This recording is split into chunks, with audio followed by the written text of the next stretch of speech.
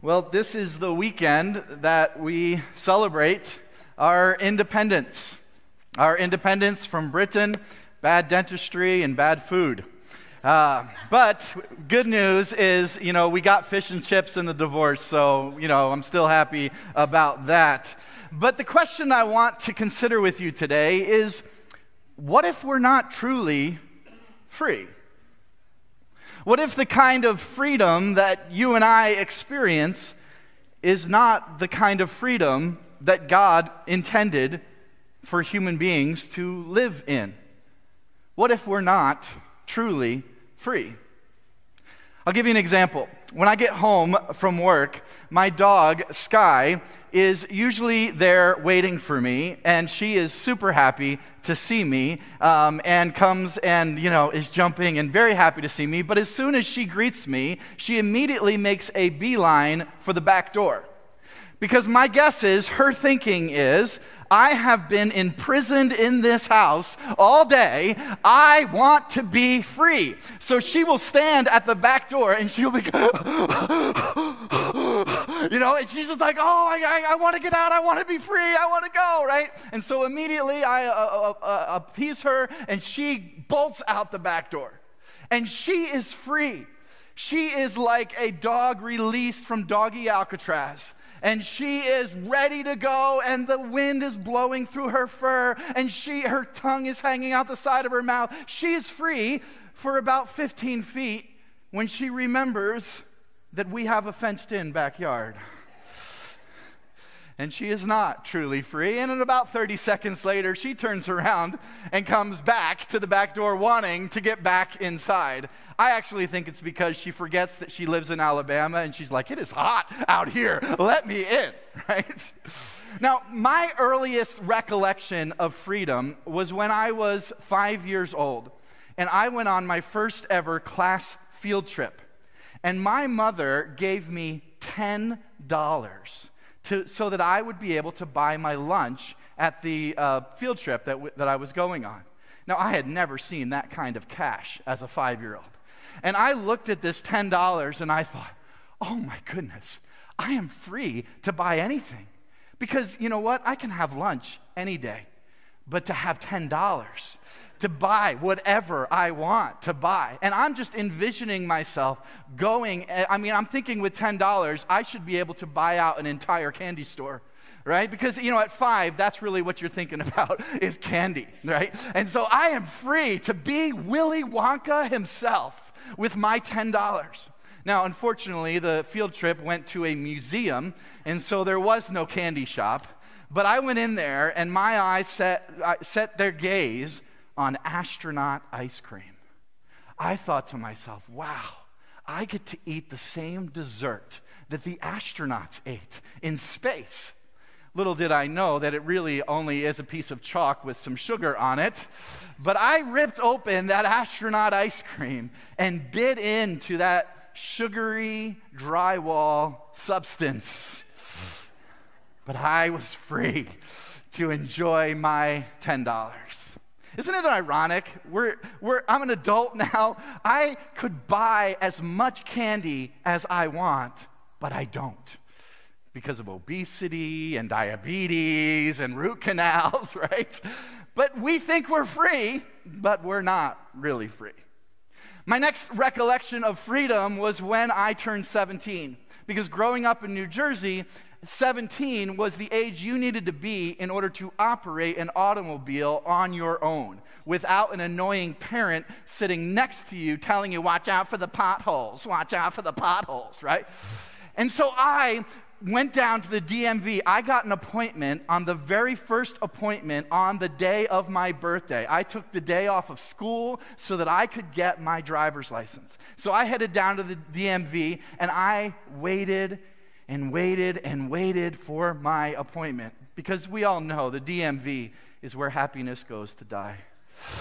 But eventually, I got my chance, and I had the opportunity to get behind the wheel and to take my driving test. I passed first time, and so I quickly took my mom home, because, she had to drive me there, and I took my mom home, dropped her off, and I thought to myself, I'm free! Finally! finally, I am free. I have the car for the day. And I took off. I drove down the end of our block, and I stopped, and I thought to myself, where am I going to go?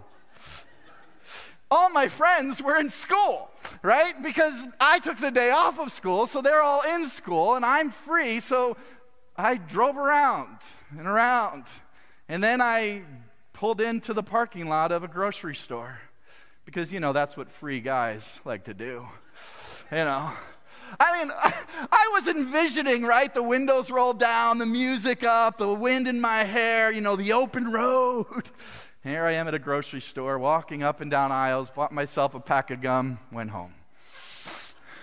See, what if we're not truly free? Or what if what we think is freedom is not truly freedom, the way that God designed for freedom to be? Is it possible that you and I could be living in the most free country in the entire planet and still be held back, be missing out on freedom? Freedom the way God designed for freedom to be experienced. So the question I want to think through with you is, what is true freedom? What is true freedom? And could you and I today be missing out on that true freedom? If you have a Bible with you today, I would love for you to join me in the book of Galatians, Galatians chapter 5. If you're using a mobile device, I'll be using the New International Version, the NIV. So if you have a mobile device and you can look up the NIV. Galatians chapter 5, beginning with verse 1. And Galatians, by the way, is a letter that the Apostle Paul wrote to a church in a place called Galatia. So this is a group of Christians. They gathered just like we're gathering today here on a Sunday. They would gather and they would hear the reading of this letter. So this is a letter that Paul is writing to people who are already in the church. And he says this, Galatians chapter 5, verse 1. It is for freedom, there's our word, that Christ has set us free.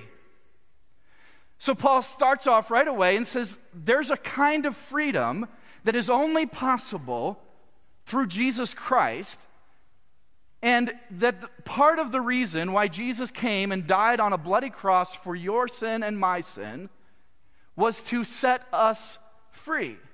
And so Paul says it is for this kind of freedom, the kind of freedom that only God can give us, that Christ came to set us free.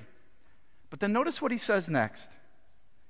Stand firm then, and do not let yourselves be burdened again by a yoke of slavery. Wait a second, Paul.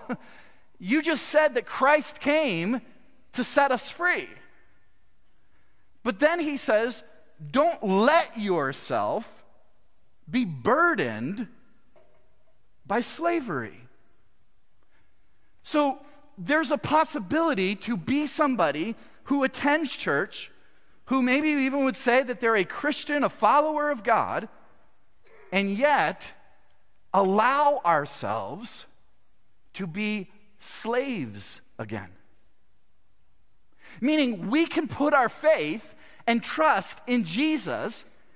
We can pray a prayer. We can become a Christian, a follower of God. We can read our Bible every day. We can go to church every Sunday and still miss out on freedom. We can still inadvertently let ourselves become slaves again. Well, what do you mean, Paul? Well, what he's about to lay out in the rest of this chapter is two ways that you and I can still find ourselves enslaved, missing out on the freedom that Christ came to give us.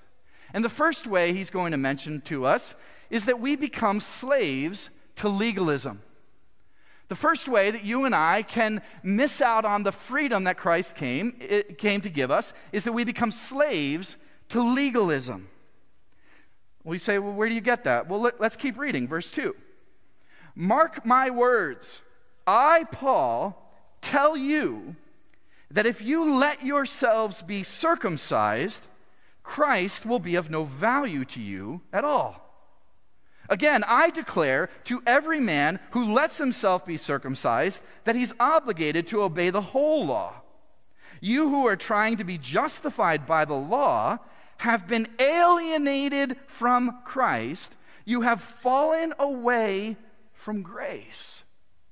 Now, he's using this concept of circumcision to be an indicator of someone who follows the law.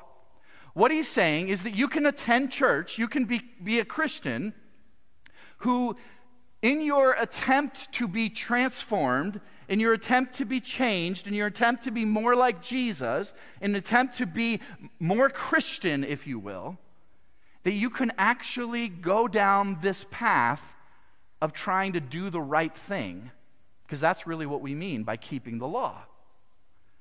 Paul says that you, if you do this, if you try to become transformed and free and live as a Christian using the law, that you're going to find yourself enslaved again. You're going to find yourself in prison again. And you say, wait a second, what are you talking about? I'm talking about, and I don't know if this is hitting you like it hit me when I read this, this is what I spent my whole life doing, right? Is being a good Christian boy and then being a good Christian man. And some of you, this is your story. You have spent your whole life trying to do the right thing, trying to be a good person, trying to live up to what the Bible tells you, right? To not drink, to not smoke, to not chew, and not go with girls who do, right? Right? That's what they used to say, right? Like, this is what it means. You're going to live the life of a Christian. You've got to do all the right things. And what Paul says is if you're looking to do the right things, that it's not going to actually change who you are. It's not going to change your heart. You see, the law is very helpful in certain things, but the law cannot change a messed up heart. The law can't change a messed up heart. So you can set a law that you should not murder. And that will actually be pretty effective at keeping people from murdering each other. For most of us, if we know it's against the law to murder somebody, we're not going to go and murder somebody. The law can be very effective at keeping people from murdering one another. But the law can do nothing about our anger. The law can do nothing about our resentment and our hatred. See, the law can't get to our heart. And anger and hatred and resentment are at the very root of murder. So the law is effective at keeping everybody, what we would call moral reformation or moral constrainment, right? We want to live as moral people. The law is very effective at keeping us moral, keeping us good boys and good girls, but it doesn't affect our heart. So you can set a law against stealing, but the law can't deal with jealousy and envy, which is at the root of stealing. Do you see the problem we have here? So what Paul is saying is if you spend your life trying to be a good person and do all the good things, you will very quickly find yourself enslaved to legalism, to moral constraint, which isn't helpful. And when you try to get somebody to be transformed or changed through the law, all you're going to do is produce in people, or you're going to take away people's joy. You're going to take away people's joy. You're going to take away their peace. You say, what do you mean by that? Well, think about parents. You remember this. Remember the times when your kids were really young and you wanted to help your child do the right thing, and they asked you that lovely question that every kid asks, well, why? Why should I do that? And as good parents, what did we tell them? Because if you do that wrong thing, you're going to get caught. You're going to get in trouble. You're going to get caught by me. You're going to get caught by your teacher. You're going to get caught by the police. You're going to get caught definitely by God. And he's going to see that. And you shouldn't do that because you're going to get caught. Or we'll say something like, if you do that wrong thing, no one's going to like you. It's going to upset other people. Your sister's going to be upset with you if you do that kind of thing. And you will be despised by other people. We may not say that to a child, and you're going to begin to despise yourself. You're going to feel like you aren't really a good person. And you're going to feel badly about yourself. So what do we, as good, loving parents, use to try to motivate our kids to do the right thing? We use pride and fear. Don't want to get caught, right? He sees you when you're sleeping. He knows when you're awake. If you mess up, Santa's not going to give you any presents, right? This is our tactic. So what happens is we create these children who are these tiny bundles of anxiety, right? Walking around, I don't want to mess up. I don't want to make a mistake. I don't want to do the wrong thing because I'm going to get caught and I'm going to get in trouble and I'm going to be despised by others. I don't even know what that means. And I'm going to despise myself. So what happens is, even though you may get a child to do the right thing, you're doing it at the expense of their joy and their peace. And those good little boys and good little girls grow up to be good men and good women who now are focused on people-pleasing and worrying all the time and perfectionism and people who don't experience joy. And they come to our churches and sit in seats and listen to another sermon telling them that they need to keep being good. And Paul is saying, all you are is imprisoned to legalism, imprisoned to doing all the right thing. Now, I know some will protest and say, what do you mean? I have the joy of the Lord. I have lots of joy, right? Where you feel like saying, well, could you tell your face? Because you might be telling me you have joy, but the way you're walking around, it's not so joyful, not so free. And this is how I spent most of my life as a Christian. Afraid, anxious, lacking that freedom. And yet, promoted in youth group and given opportunities to be in charge of things. Why? Because I was a good little boy doing all the right things. And Paul says, if you go down this path, you will find yourself a slave to legalism and people-pleasing and perfectionism, trying to do the right things and yet not being free. You're trading one form of slavery for another. Well, then you say, well, fine, maybe legalism isn't the way I'm going to find freedom. Well, Paul then addresses the second way that we sometimes, particularly in our society, get imprisoned, and that is we become slaves to liberalism. Now, I'm not speaking here of politics. I'm talking about liberalism in the sense of free to do whatever you want to do. Paul addresses this in verse 13 of Galatians 5. Take a look at it with me. He says, you, my brothers and sisters, were called to be free, but do not use your freedom to indulge the flesh. Rather, serve one another humbly in love. Skip down to verse 17. He says, for the flesh desires what is contrary to the Spirit, and the Spirit what is contrary to the flesh. They are in conflict with each other, so that you do not do whatever you want. But if you are led by the Spirit, you are not under the law.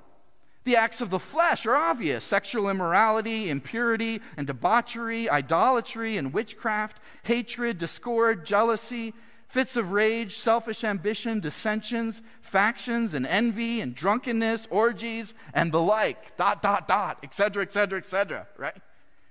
He says, I warn you, as I did before, that those who live like this will not inherit the kingdom of God.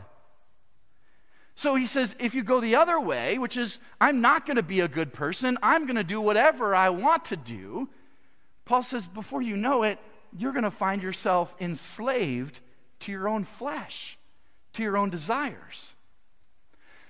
Somewhere before the Enlightenment, freedom right around the Enlightenment, freedom got redefined.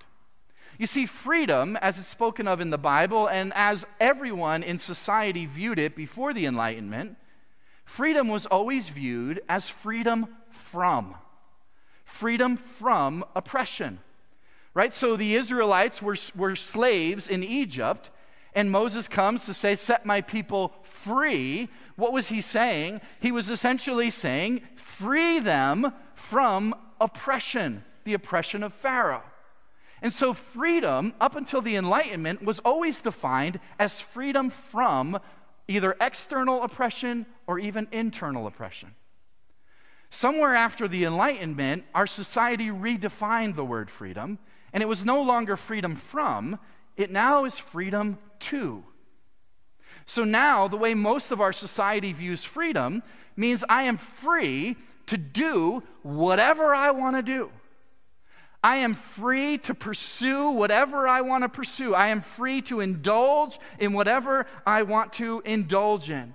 I am free to pursue, to sleep with, to buy, to sell, to say whatever I want to say, to have whatever opinion I want to have, as long as it doesn't hurt someone else. Right? That's the way our society lives today.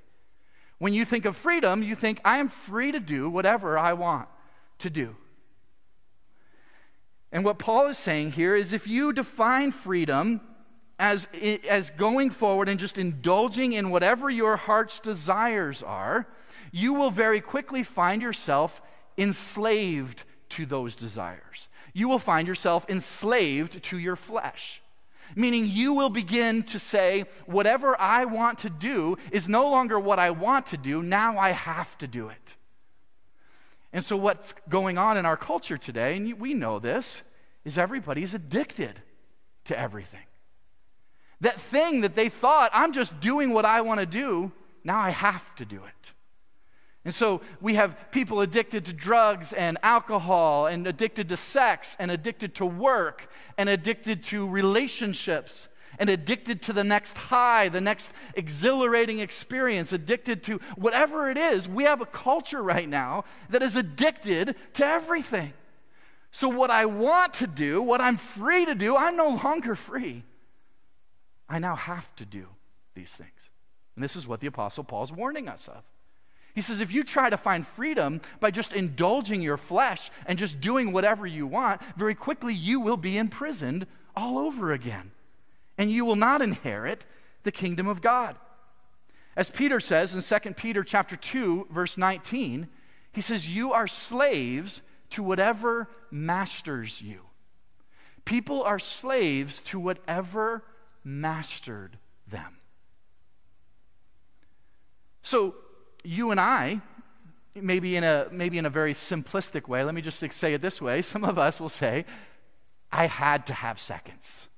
I was a guest at their house. I had to have seconds. I had to have dessert. It's just not good when you have a meal and you've got to have something sweet afterwards. I have to have dessert. Or I have to watch another episode of that show.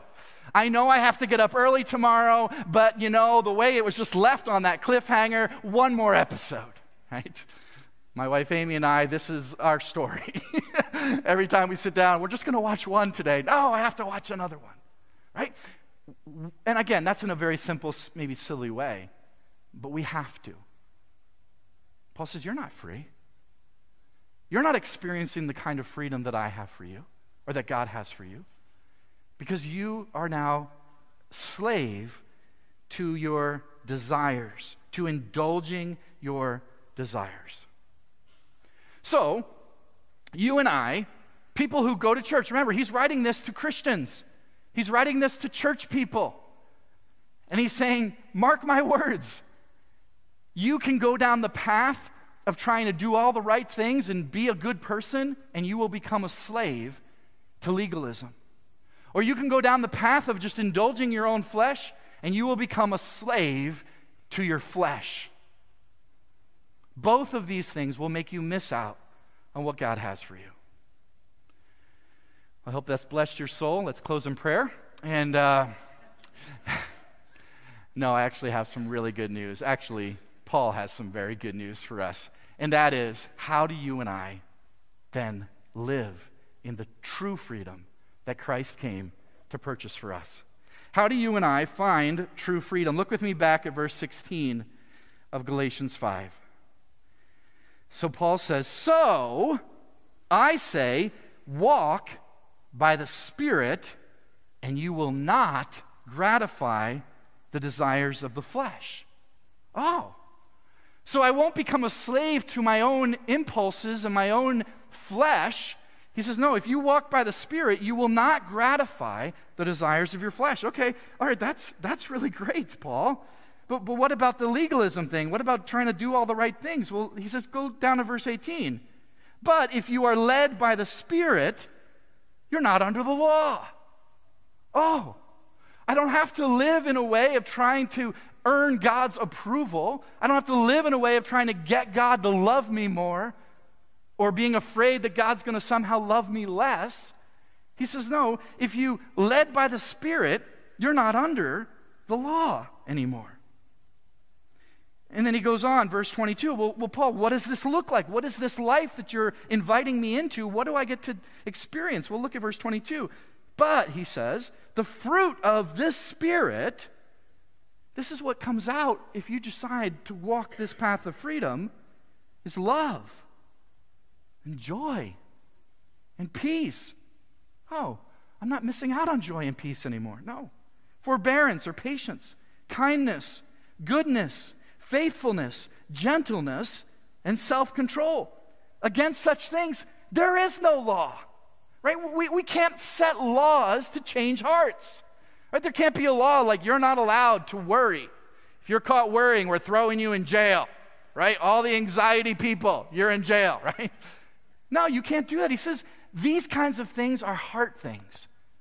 And the kind of freedom that Christ came to give you is a freedom that comes from the inside out. Legalism comes from the outside in. And the thinking is, if I get everybody to do all the right things, somehow eventually their heart will be changed. And Paul says, no, all you do is you enslave those people to the right behaviors. You have exercised moral constraint trying to hold them back from doing bad things, that they actually miss out on the kind of freedom that Christ brings through his Spirit. You see, gospel transformation is different than moral reformation. Gospel transformation is different than moral reformation. So how do we find this kind of freedom? Well, let's keep reading. "Those who belong to Christ Jesus," verse 24, "have crucified the flesh with its passions and desires. Since we live by the Spirit, let us keep in step with the Spirit." So three things, three ways you and I can begin to move towards the kind of freedom that God came to bring us. First is this: we have to receive the Spirit. We have to receive the Spirit. Meaning we can't earn it. We can't be good enough for it. We can't show up at church enough times to earn it, to get that little sticker that we get in Vacation Bible School. You did it. We can't do that when it comes to the Spirit. The Spirit can only be received. Meaning I have to come before God humbly and admit, I can't do it. I can't make my own way. I can't make it happen for me. That there's nothing I can do to get God to love me any more than he loves me right now. And there's nothing I can do to get God to love me any less than he loves me right now. That his grace and his love for me is not based on what I do. It's based on who I am.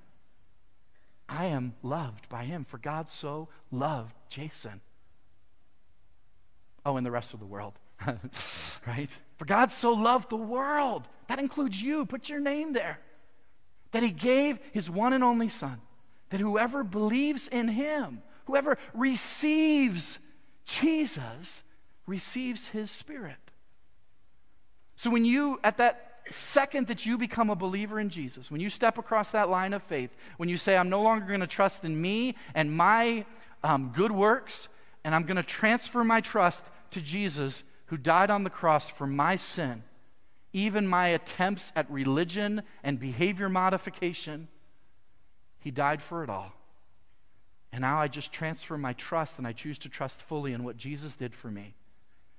At the second that happens, the Bible says, I receive the Holy Spirit. I receive the Spirit. So don't try to be transformed if you don't have the Spirit. That's the first thing. You've got to know, have I come to the point in my life where I have received the Spirit? Once that's happened, second thing Paul says is you need to crucify the flesh. He says you have crucified the flesh with its passions and desires. So we need to crucify the flesh. Now, it's interesting, the word he uses here is crucify. He doesn't say we electrocute the flesh, or we stab the flesh, or we shoot the flesh, or we blow up the flesh. We crucify the flesh. Well, if you know anything about crucifixion, crucifixion is one of the most slowest forms of death. In fact, that criminal who is hung up on a cross is hung up to die. And many times people just leave that person hanging there, and eventually they die not because of the wounds, but because they can't catch their breath. They get so weak of keep trying to lift their bodies to breathe, and they get over and over, and eventually they die of asphyxiation. So this is good news, because what Paul is saying is, your flesh, it's going to take some time.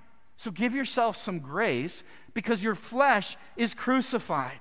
So we are not going to crucify the flesh by our willpower, by white-knuckling it, by trying to do all the right things. To crucify the flesh means that we are letting him change us from the inside out. And so I found in my own journey, and this is kind of some new breakthroughs for my own thinking as a Christian, I found great solace in a 3-letter question that has changed the way I think about all of these things, about what it means to be a follower of Jesus. Because this 3-letter question allows me to get at my heart. And my heart is the issue, not my behavior. God changes us from the inside out. So to crucify your flesh means I've got to get at my heart. Well, how do I do that? Let me give you my secret question. It's the question, why? Why? So I ask, why? What is driving this behavior? Why am I angry right now? What am I trying to achieve by doing this behavior? What am I trying to do by trying to control this other person? Why am I not willing to forgive this person? Why am I not willing to talk to this person? Why am I avoiding this situation? Why do I continue to pursue this habit? See, when I ask why, I begin to get at beyond my shoulds, right? You should do this, you should do that. And now I get to what's really going on. Where am I trying to get something for myself that God has already given me? Why am I trying to control my world when God said he's sovereign and that I don't need to be anxious about anything but trust him? Well, why am I still trying to do it? Because maybe I'm not trusting him. Do you see how that works? So in crucifying the flesh, I begin to ask myself why, and I begin to look at those ways that I'm actually sabotaging. Why am I going to church every week? Why am I reading my Bible? Speak about it on a positive way. Ask yourself why. And you'll find that many reasons that you might do some of the Christian things are because you've always done them, or because that's the way you were raised, or that's what a good Christian person does. Instead of saying, no, the reason I'm reading my Bible is I need to hear from God because I'm living by his Spirit, and so I need to be informed on who he's made me to be. And I need to know what it looks like when I begin living out who he's made me to be. So we crucify the flesh. And thirdly, we walk in the Spirit.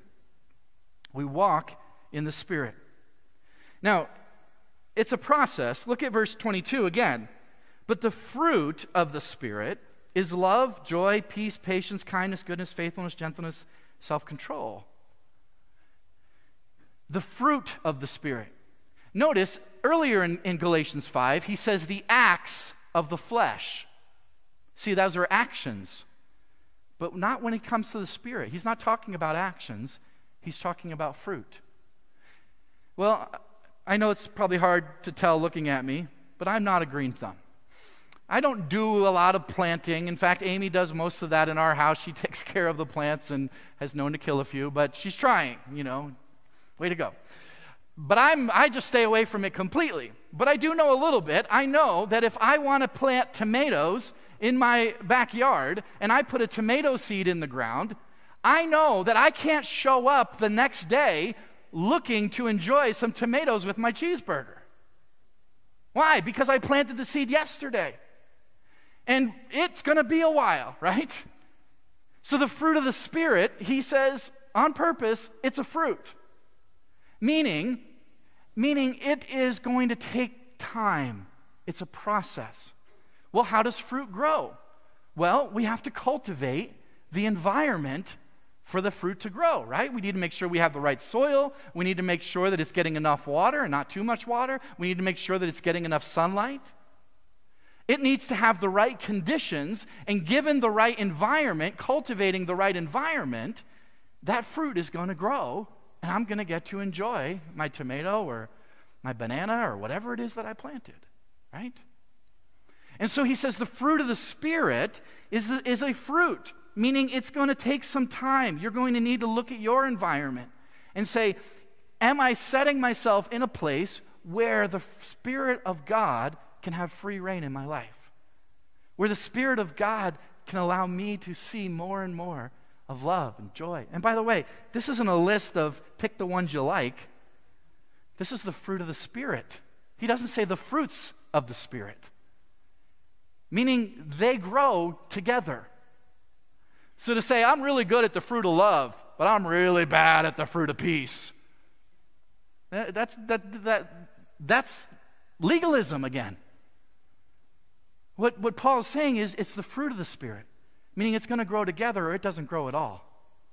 So if you're good at one thing and not good at another thing, you've got to ask yourself, is this really the Spirit I'm cultivating, or is this my behavior that I'm modifying? And then lastly, to walk in the Spirit means I align myself with the Spirit. Look at verse 25. Since we live by the Spirit, let us keep in step with the Spirit. That word in step with the Spirit, in the original language, the Greek, it speaks of this idea of soldiers marching in unison together. And so when he says keep in step with the Spirit, he's saying, I don't go this way and invite God over here. I look at where God is, and I look to align myself with God's direction for my life. I keep in step with the Spirit. Meaning I don't run ahead of the Spirit. Hey, come on, God, let's go. This is going to be great. And I don't lag behind. I don't know, God, you really? Nah, you couldn't. Really? No, I don't need to talk to them. I don't need to invite my neighbor to Buddy Powell Fun Family Day. Come on, come on, God. Just you go and do that. Like that's for those people, and I'll catch up. No, you keep in step with the Spirit. You align yourself with the Spirit of God. And then the freedom of God is what you and I get to experience day in and day out, because I choose to live my life in alignment with the Spirit of God. So here's our big idea today. Pretty simple to say, not so simple to maybe apply, and that is to live free in the Spirit. To live free in the Spirit. So let's be honest with ourselves for a minute and ask ourselves, in what areas of my life right now am I not free? In what areas of my life am I still trying to earn my way to God, trying to be good enough, trying to do all the right things and be a good man or a good woman or a good kid or a bad kid, a good boy or a good girl? Where are you maybe imprisoned by perfectionism or people-pleasing or trying to earn grace instead of receive grace? Or maybe for you, you can say pretty honestly to yourself that maybe there's some areas of your life where you're indulging your flesh.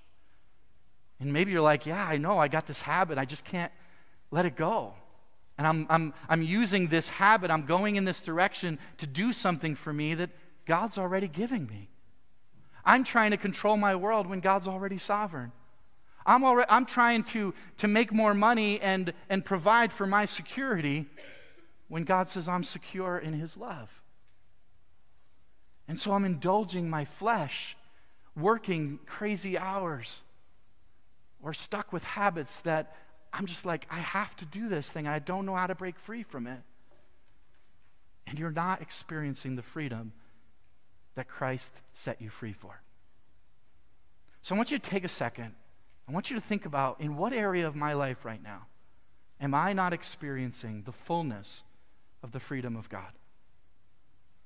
The freedom that He came to give me. In what area of your life is that not happening?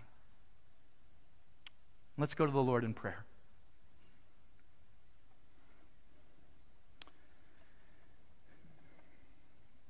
And as I pray, I want to pray for many of you who are right now struggling, maybe imprisoned, maybe being held back, missing out on what God has for you. And so if you can identify something in your mind right now where you're like, I know that I'm not experiencing the fullness. And I'm not going to ask you what area it is. Maybe it is legalism. Maybe it is you've kind of got caught in that performance trap. Maybe it is people-pleasing. Maybe it is you're worried, you try to control. Maybe it's something in your flesh that you're indulging and you find yourself imprisoned by it. But if that's you today, I'm just going to ask you to stand to your feet. Everyone's eyes are closed and head bowed. But if you say, Jason, that's me. I'm not experiencing the fullness of freedom. And would you pray for me? Because I want to experience that.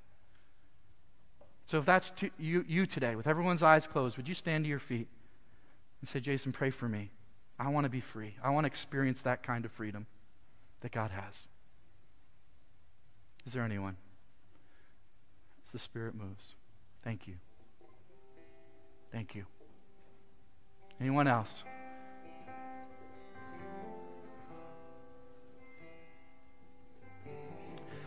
And Lord God, as people continue to stand, I'm going to ask you right now, in the name of Jesus, by your power, Lord, you see those who are standing. And you see those maybe who are even afraid of what will people think if I stand. And I pray right now for courage for that person to say, yes, Jesus. This is not about anybody else. This is about you and me, God. This is about me doing business with you, getting right with you today, laying it down, letting it go.